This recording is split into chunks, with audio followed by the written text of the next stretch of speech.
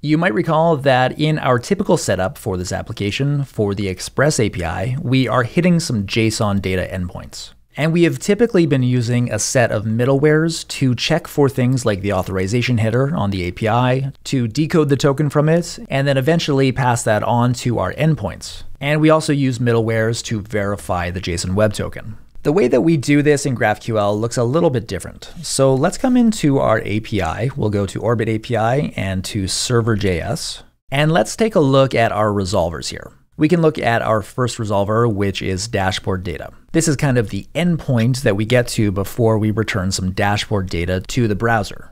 Now, GraphQL resolvers have 4 arguments. We've got parent, which is going to be information about the query that is the parent to this one. We've got args, which will be any arguments passed in on the query. We've also got context, and then we've got info. Context is a place where we can keep things like the authorization header or even the user's information. The info argument here is a little bit more advanced. Info exposes a GraphQL AST, which allows us to manipulate things about the query and do some cool stuff, but it's a little bit beyond the scope of this course. So for now, we're just going to stick with these arguments. So if we do a console.log on context, we can get a sense of what it looks like. So let's open up the terminal and we'll go over to our Node API. And then if we refresh over in the application, we can see that context is this object that's got extension stack, which looks like a private thing from GraphQL, and then something about extensions. So this is just some default configuration that comes on context, but we've got the opportunity to stick anything on context that we want. And this makes it really useful for things like authorization information because we can then use it anywhere in our resolvers that we might want to. The spot where we can configure context is where we create our Apollo server. So let's go all the way to the bottom here where we new up our Apollo server. And as an option here, right after resolvers, we can pass context. This is going to be a function which is going to have a request parameter here. We can destructure that out. So just to get a sense of how this works, let's do this. In the body here, let's return an object and we'll say name is equal to Ryan. So let's save that. And then over in the application, let's refresh. And up at our dashboard data resolver, we're logging out the context. And now on the context, we've got my name. So this is a good spot for us to verify the JSON Web Token that's coming in on requests.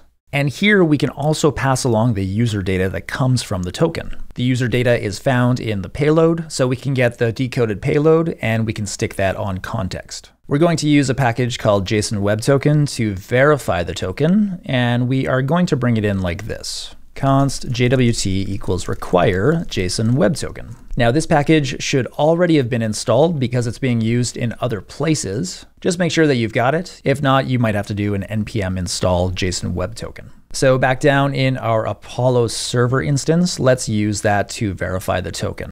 So within context here, we can do our verification. One way to do this with the JSON Web Token package is going to be with a try-catch block. So we can do try-catch.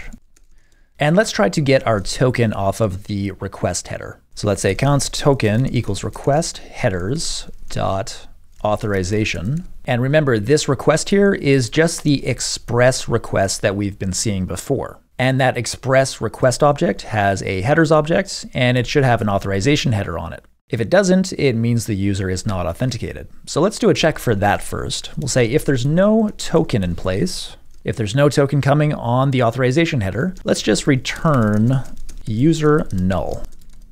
So if there's no authorization header, we assume there's no valid user. However, if we get past that point, we can try to get a decoded token. And to do that, we can say JWT, and we will pass in our token. We've got our token coming in with the bearer scheme. So again, we'll do token.slice at index 7. That's going to take everything from index 7 and beyond, and that will just be the value of the token. And then we want to run that verification against process.env.jwt secret.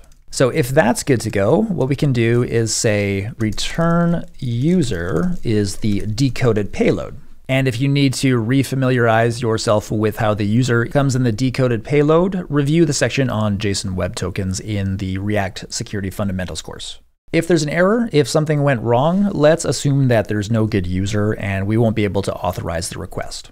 So if there's an error, we can say return user is null. So to check that this works, why don't we go back up to our dashboard data resolver, and we can try to get the user off of the context here. So let's say console.log context.user. If we refresh in our application here, we've got null coming through. And so let's see what's going on. Let's review our context here. Let's try logging out the error to see if there is one. So console.log error, and we will refresh again. So it looks like we do have an error, and it says JWT is not a function, and it looks like the issue is we have to call jwt.verify.